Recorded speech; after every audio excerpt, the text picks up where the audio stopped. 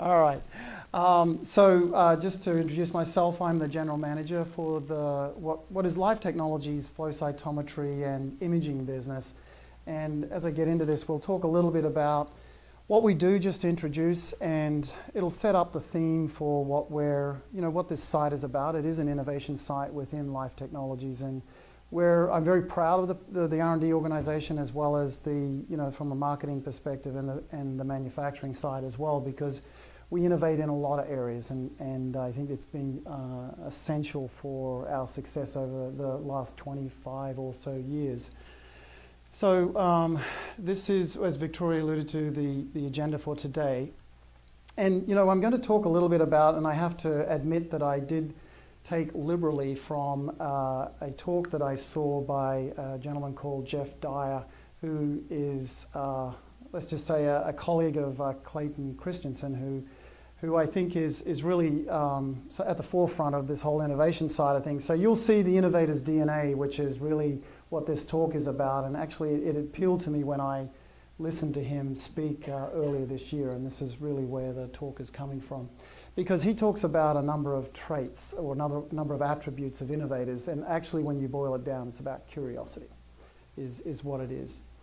So just to introduce Molecular Probes, we're fundamentally in the business of visualizing biology, and we provide the reagents and instruments to do that. And how we do that is through innovation, and we've done that over now for the last 25 years, and we're actually changing the business model from just being pure reagents to a systems play where we offer instruments as well. And actually the team has gotten very, very good at simplifying complicated workflows and complicated instruments. We're actually, I would say, we lead the company in that regard. The other area that we're actually now starting to expand into and we're investing is education. And then this is scientific education for people who have graduated and are working in labs. It's become very obvious to us that when our products especially, they are complicated to use, and we need to teach them about how to use them, and that's an area where we're investing in. We're not shy about where we get our reagents from. We actually take from Mother Nature. So for the more astute of you, this is an Aquaria Victoria jellyfish, and that's where the green fluorescent protein comes from. And we use that as well as other fluorescent proteins. We take semiconductor nanocrystals, and then we also do a lot of organic chemistry as well here. So it doesn't matter. We're not shy about where we take from, but we innovate from a variety of sources. And really, we're building on a legacy of innovation here. Dick Hoogland and his wife, Rosario, first founded the company back in 1975. Interestingly, the names of the dyes that we use are pretty much correlate to where he set up shop. So Texas Red from when he moved to Texas. When he moved to Oregon, it became Oregon Green.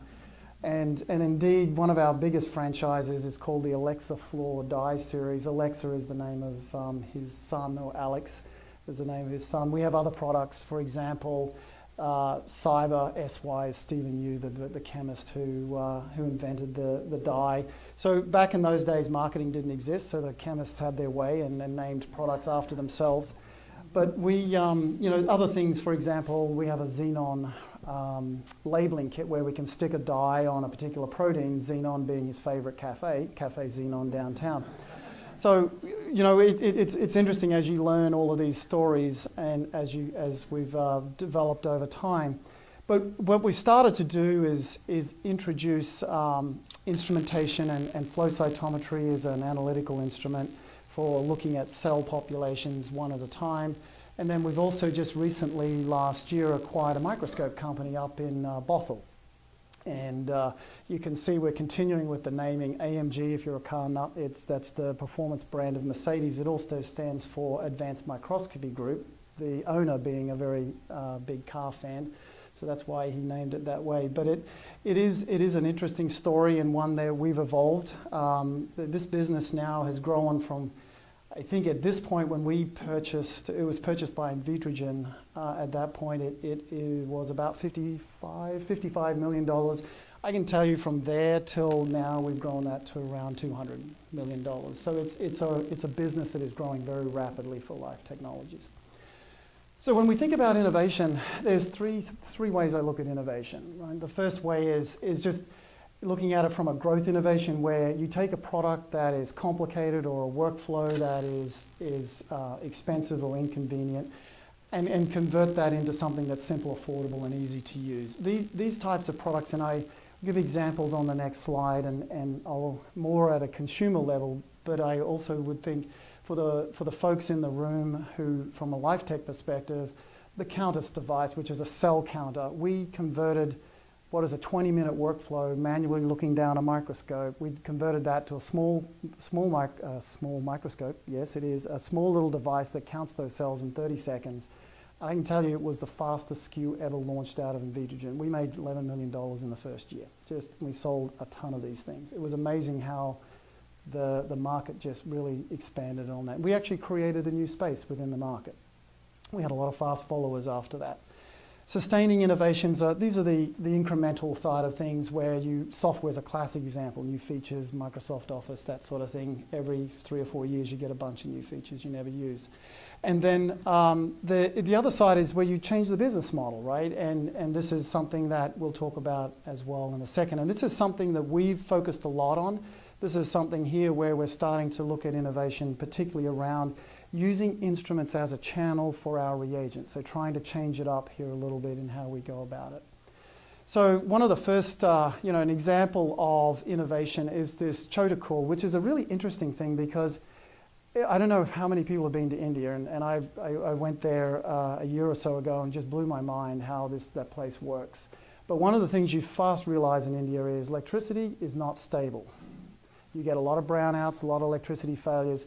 So you can't have a big Western-style refrigerator because they have a compressor on them and they use a lot of electricity. And this is where it's all in the lid, and it runs on battery, it runs on, it uses mains electricity. Simple to service, no compressor, so you actually send the lid back through the post office, back to get it serviced and send it back. And because the other thing is, Indian families, the way they shop is we would shop for a week. I know I do. You shop for a week because I hate going shopping, but they shop daily. So they don't need a large refrigerator. They just need something to keep the food for a day or so and then they move on. So that's an example of something where they've expanded greatly, and they've actually innovated also on the business model as well with micro funding and so forth for their dealers. An example of sustaining would be obviously, moving from a plasma type or an LCD television to a 3D TV. And I don't know about you, but I really don't like, I just can't imagine buying a 3D television when I sit down in front of watching television. And then obviously the classic example of a business model transformation is how Amazon has transformed the book selling business and certainly has gone on and done more things since then. So that's an example around innovation, the different types of innovation that you can have. And really what it comes down to is you need to do all three. You can't just rely on the first one or two. You need to do all three from an innovation perspective. So the question comes, and it's something that I've fascinated me over the years, is about how do you manage innovation? How do you develop it in a company? Because I often get told, well, you can't forecast innovation. You can't pressure it to happen. And so let's talk through a little bit about how the attributes around the people, because the reality is we're in a knowledge business. And a knowledge business comes around and is driven by the people in the organization. So how do you hire creative, innovative people? And it's the attributes you need to look for. So what I keep telling folks here, and Victoria mentioned that well, which is our job is to innovate. That's our primary job in this company right now, is we need to innovate in this space and drive the company and the revenue forward. We're a public company, and well, we are for the next couple of months. And at the end of the day, we'll be, that's our job in here. So let's talk a little bit about a question. So I have a question for you. So is this true or false, that your creativity, the genetics trumps nurture when it comes to creativity? And it's an interesting question, right? It's the whole thing about intelligence testing. So we know that genetics is the predominant driver for your IQ score. It's roughly 80% or so of that. And so the question is it the same thing on creativity? Does genetics drive that? It's an interesting question. How many people think it's true, or How many people think that's true, that genetics is the driver of creativity? Yeah? How many people false? Why do you think it's false? Because I know the life tech people have heard this before, but I guess the question is, 80% of people in the US, when they were asked this question, said it was genetic. 80%. They're actually wrong. It's not. It's actually, when you look at it, the research shows you that when you look at twins, so that you raise them apart, sometime between when they're 15 and 25, you give them a intelligence and creativity test, and then you look at the results. It turns out that 80% of their IQ score is due to genetics, but only a third of it is actually, of their creativity, is due to genetics. So we know that now it must be nurture that drives a lot of the creativity, which is a positive for us because it means it's a skill. And that means you can learn it and practice it and drive it forward. So we know it's not just genetic, and you can think about this from a left brain, which is the more logical, and then the more creative on the right side. So we know it's not genetic. So it means then that's the good news for us, because we can actually all participate in that, and we're just, as it's stating here, that roughly about a third of our creativity is due to nature, and roughly 2/3 is then due to the nurture aspect of it. So that's the second takeaway from this. We've all got more capacity to be creative than we think. So what makes someone a disruptive innovator? And these are classic examples of folks, Jeff Bezos, we've got, Steve Jobs and the crew, and Meg Whitman here. I think, at the end of the day, how do they get new ideas? And the question back is, if they can do it, why can't I?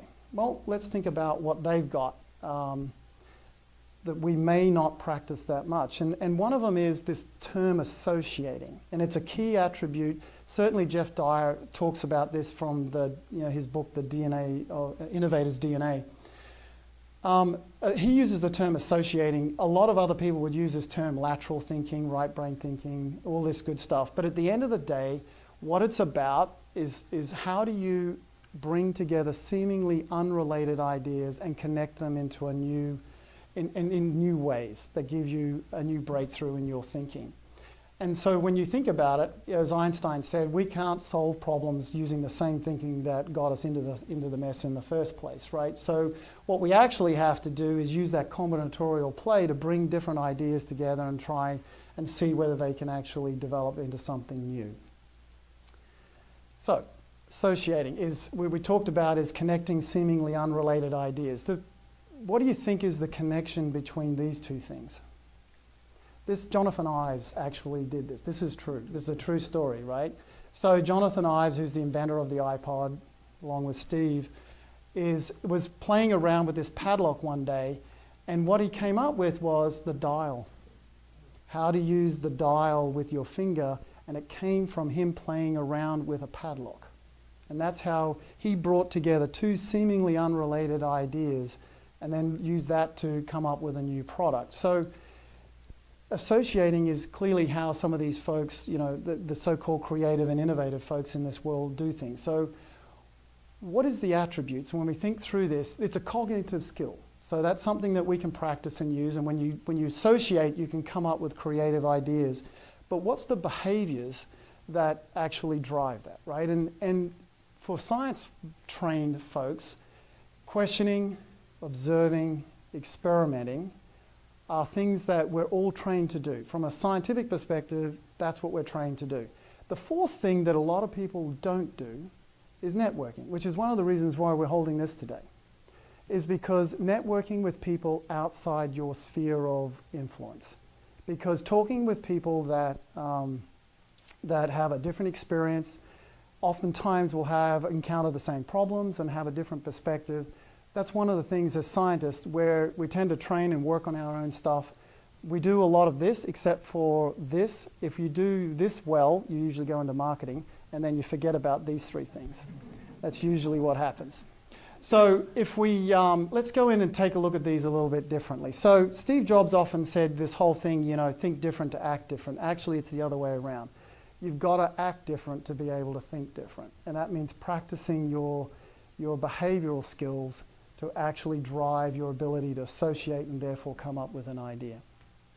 So this first one about questioning, it's really interesting because it seems such a simple thing to do. Question the status quo. And for me, what it actually does is not only do you question the status quo, but you actually gain an understanding of what the problem is and it isn't. We often talk about brainstorming sessions, and that's trying to solve for the problem or come up with a solution to the problem out of the gate, where what you could do is flip that on its head and have question storming sessions, because then you're able to frame the problem much more succinctly, then move into brainstorm sessions. So it is something that we don't use, we don't do actively in that regard. It is challenging the status quo, and it is imposing constraints. A classic example would be, what if I could not sell to the same customers today, tomorrow? If I can't sell to the customers I have today, tomorrow, what would we do?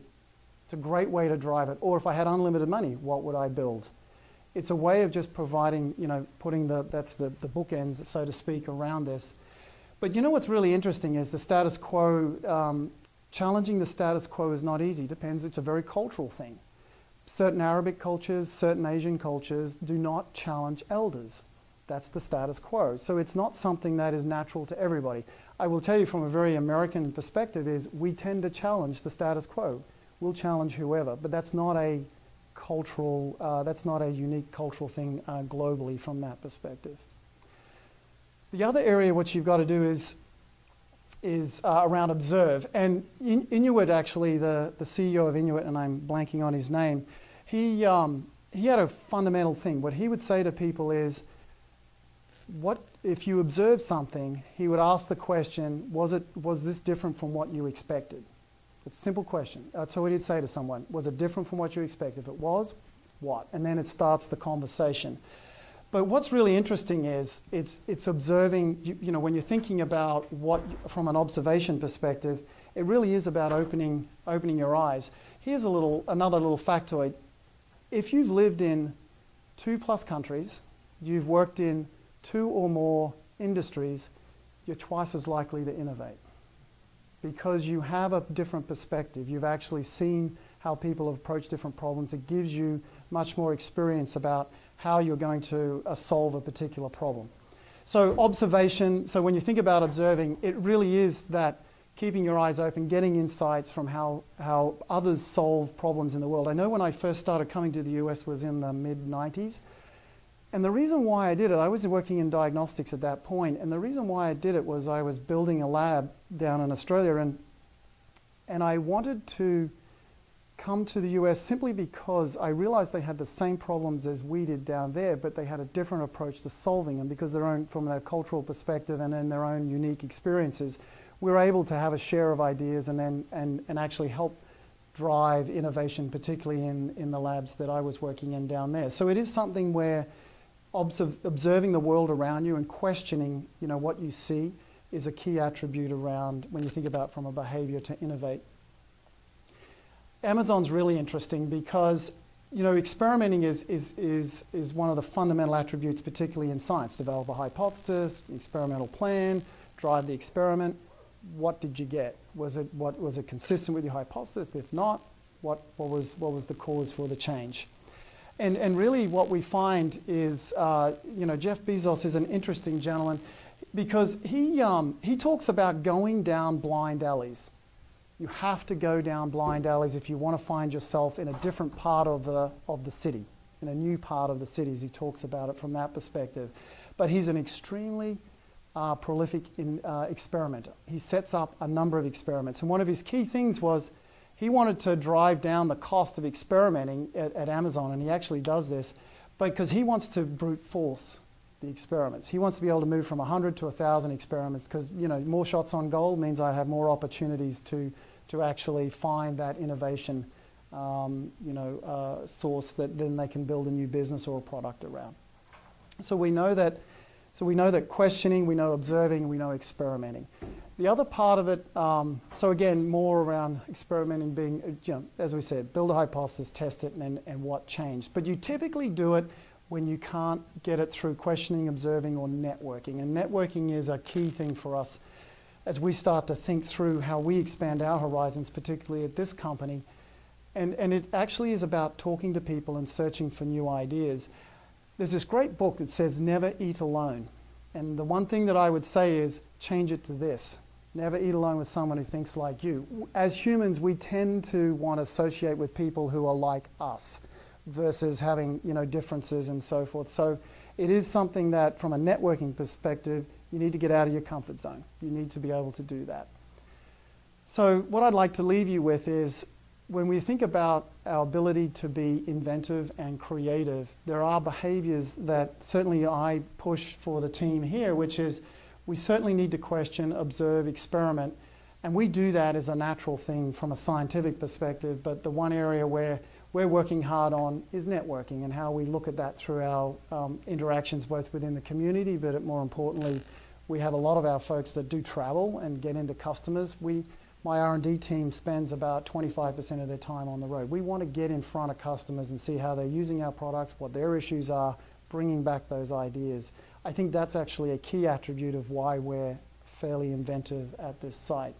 So with that, I'll leave it there and happy to answer any questions. Thank you.